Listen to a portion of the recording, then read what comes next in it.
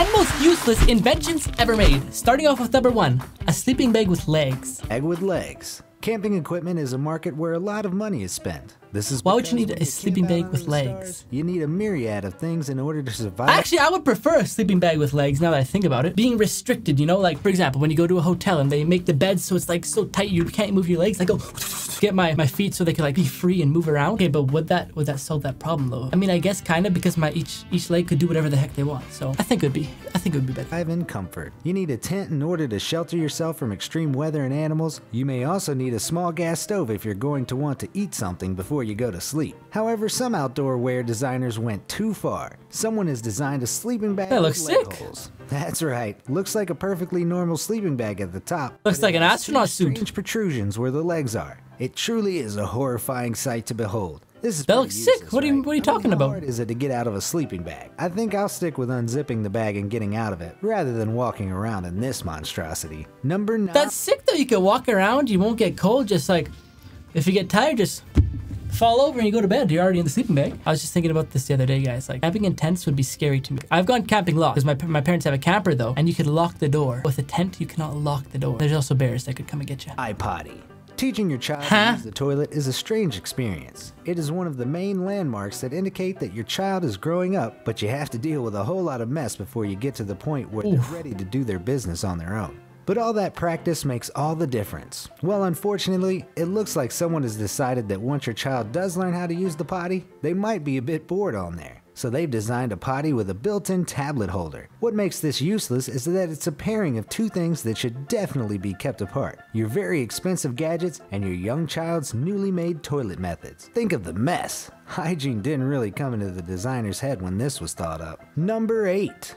Butter stick. Toast I don't know what is to say, the guys. I'm savior of speechless. So many people's Oh wait, I'm gonna pause. If you're a parent and you buy that, that's no bueno. You know why it's no bueno? When I was a wee young lad growing up, I remember my parents would be like a strict rule: don't bring anything in the bathroom. It's nasty. And if you think about it, it is nasty. Touching your phone or going to the bathroom is nasty. But I swear everybody does it now. It's the staple breakfast of people around the world. You can't And this beat isn't it. even useless. This one right It's here. made even better when it has a nice spread of melted butter on it. But you know how it is sometimes. You get up on the wrong side of your bed, try and butter your toast, and it doesn't spread quite right. Or you haven't toasted for long enough and a bit breaks off or something. It's a bit of a downer in the morning, right? Well, fear uneven spreading no longer. Not even. Because someone has come along and provided a thing that nobody really needs when you think about it. Presenting It's the not butter. even a downer. It's just more convenient if you have like this. Like imagine putting on lip gloss, but you have to like use a fork. You have a little bowl, you get something, you go, or you just go.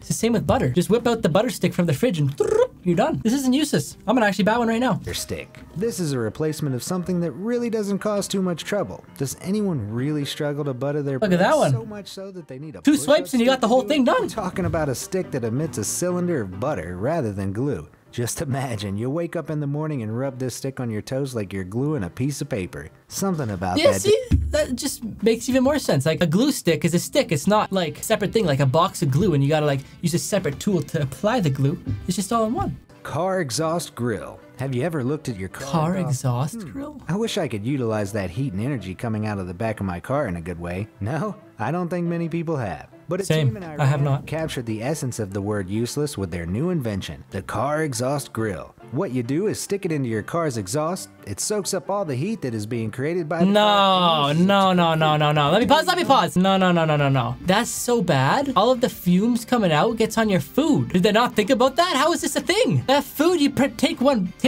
bite and it probably tastes like gas. Food. Apparently, you don't have to worry about all those poisonous fumes from your Yeah. car because the way the grill is designed. Wait, what? Even so, the thought of carbon monoxide makes no grilled sense. burgers just doesn't sound great. Number Same. 5. Pet rock. This next useless What? A invention pet is actually rock? pretty genius. It made its inventor Gary Genius. The other ones were genius. Now you're calling this one genius? A rock? Okay, let's see. quite a lot of money when he invented it or conceived it back in the 70s. The pet rock is just what it says. They were originally rocks from Mexico's Rosarito Beach, but the ingenious element came from the fact that they were marketed just like regular pets. They came in a cute little carrier with What, do you have to breathing feed holes. it too? Of course, this fad was somewhat short-lived as the sales dropped to Christmas after they released. But Gary probably didn't mind. He sold them for $4 each and actually became a millionaire off of the back of them. You've got to give Gary some credit for this one. I don't need to tell you why this one is useless. It's exactly that. but that's what made it so popular. Out of all the useless inventions in this video, this one probably made the most money. Now I wonder if I could start selling What? I thought he was gonna say this is the most useless, and I was like, yeah, I agree. It's like the butter stick wasn't even useless. The sleeping bag with legs wasn't even useless. Porta potty one, I mean, it wasn't useless. Or porta potty, you know what I mean? But this one's actually useless. It's literally a rock. You could literally go outside and grab one off the ground, and you got a pet rock. But I guess it's the idea of like, what I got you for Christmas? A pet. There's breathing holes for the rock.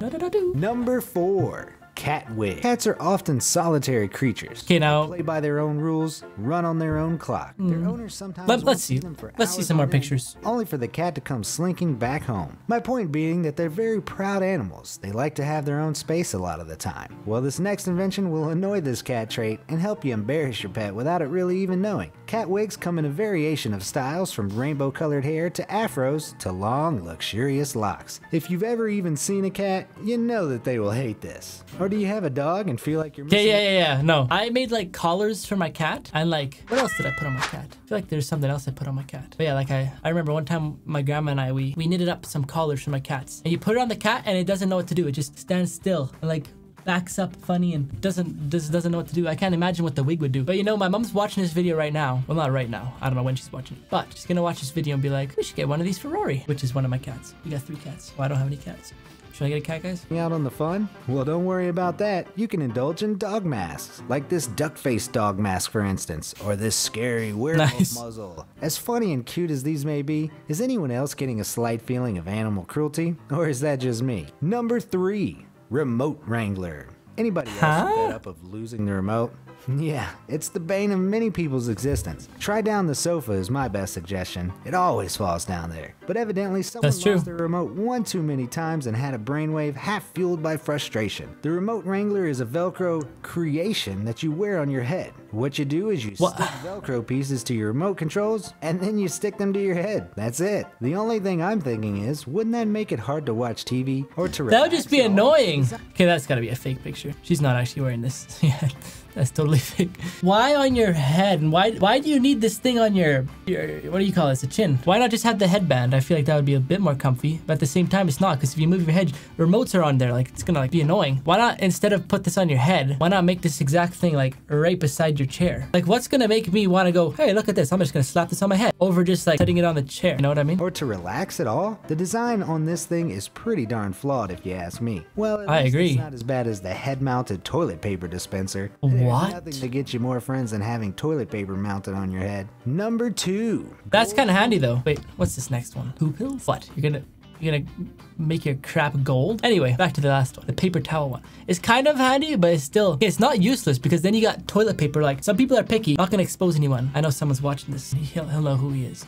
But always brings toilet paper with him, like the good stuff, guys. Not that thin stuff that you find at the school, the good stuff. And so that sells that. You always got it on you. Like, who the heck is gonna walk around with toilet paper on their head? Okay, let's see what the heck this is. I know what you're thinking. I've put all these items in my basket, Mr. Be Amazed narrator. They all sound wonderful. But what I'm no, the one that I would actually get though is the butter stick. For is something to spruce up my bathroom experience when nature calls. Well, wonder no more, thoughtful viewer. For a mere 370 pounds, from aptly named thisiswhyimbroke.com, you can purchase a set of gold pills. What do these do? Well, let's say they make your excretion shine. They make your time on the toilet a little more classy. Basically, they make your poo turn gold. I know. Which genius thought this up? So just because there are so many silly inventors in the world, I thought I'd give a few honorable mentions to the inventions that didn't make the cut. The privacy scarf. That was it? That was number 1? No, there's more. But you know what, guys? I was about to say, like, that would be kind of cool to try. But like, what the heck's in the pill? Turns your crap to gold. But like, what's in there to do that? And it's suspicious. This one's kind of genius too. But again, the reason you want to get this is so people don't like watch, you know, like maybe you're watching like insane body transformation video or something, and you don't want other people to see that you're watching that. Totally did not happen to me on the plane. No, I was just watching my boy Brownie doing a transformation video. Do you guys know the YouTuber Brownie? He's like a fitness YouTuber. I actually met him at VidCon, and on the flight home from VidCon, I was watching that video. But I had like been subscribed to him for like a few years before I met him. But anyway, this would solve that. Nobody would be able to see, except this is kind of like defeats the whole purpose, because then everybody would be looking at you if you're wearing this.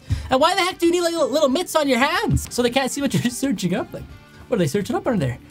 Because it's a scarf that hides your computer screen by cutting off your vision completely. How did you live without it? Oh, and while you're doing your studying with your privacy scarf on, why not treat yourself to some diet water? That's right, they've taken something that doesn't even have any calories and made a diet version. Next up, the two-person sweater. For all of you who may want to know what it feels like to have a Siamese twin. Then there's toilet golf, which was just about edged out of the running. One of my friends, I remember his dad, I think, bought this for him for his birthday. This was like a few years ago though. Like a long time ago, maybe like 5, 6, I don't know. Out of the running.